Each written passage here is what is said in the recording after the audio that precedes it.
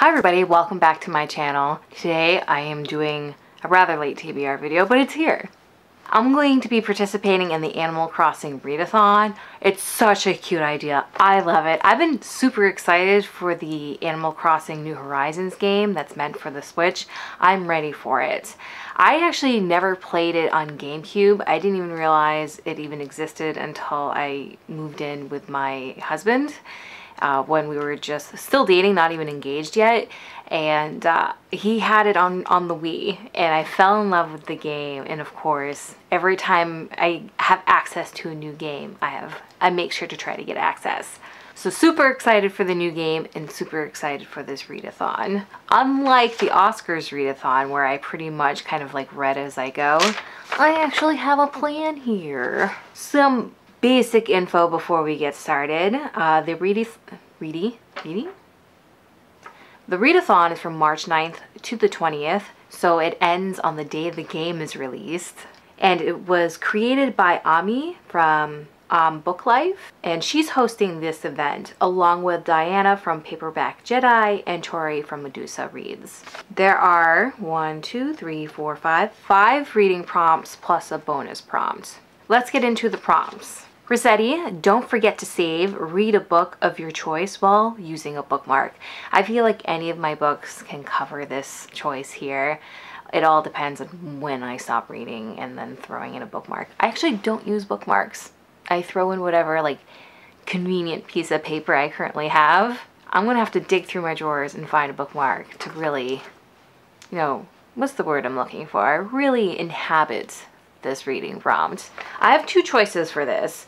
My first choice is one of the books. It's one of the two books that everyone here on BookTube's been talking about. It's Crescent City by Sarah J. Maas. Oh, let's move that so you can actually see the cover. It's a beautiful book. End pages are stunning, but as you can see, this is quite a hefty book, and I don't know if I'm actually going to read it within a week.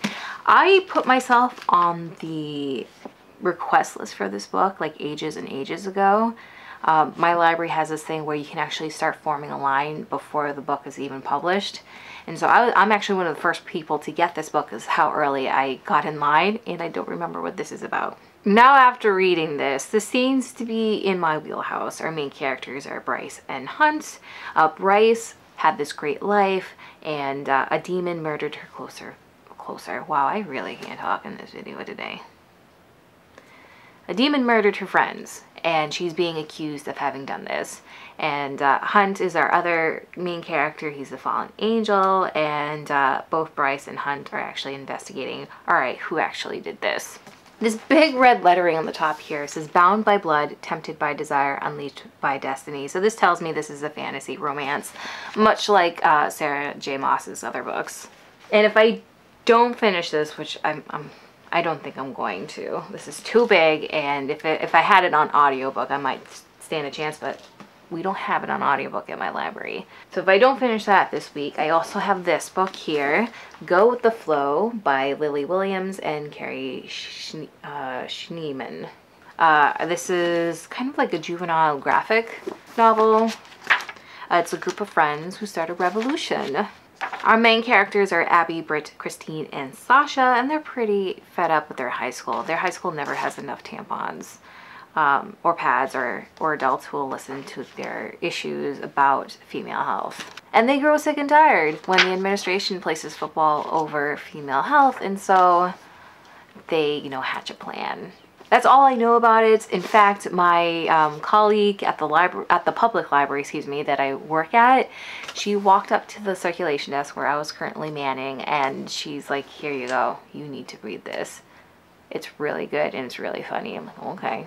Well, if a librarian tells you to read something, you should take that. You should take that recommendation to heart." And this is also pretty hefty, so I feel like this is going to take 2 to 3 sittings to actually get through. And I feel like I keep doing this where you can't see the cover. Is that helpful to you? I don't know. The next prompt, KK Slider, listen to an audiobook or read a book that has musical elements. I chose Girl in Pieces by Kathleen Glasgow. I'm reading it for another challenge, actually. And to complete this challenge, I figured it'd be easiest to get it on audiobook. Our main character is Charlotte Davis, and she's 17 years old. So this is a YA novel, and she's gone through some serious crap. She lost her best friend, she's lost her mom, and this is her like dealing with this loss. I'm getting the vibe that it's going to be a very sad book, and if I don't cry at any point during this book, like I'm going to have to cry at least once. If I don't cry, I'm going to be very surprised. The next prompt, Able Sisters read a book with strong family themes. And this was one that I was thinking about reading for the very first prompt, but I got indecisive. For this prompt, I have The Midwinter Witch by Molly Knox Ostertag. It is the third installment to the series. First one was Witch Boy. Second one was, what was the second one? The Hidden Witch. Now we have The Midwinter Witch. This easily falls under like close family ties because this actually does focus on a coven, and not necessarily a coven. Like in this particular like culture, only the girls are witches and only the guys are werewolves, and that has always been the way things were.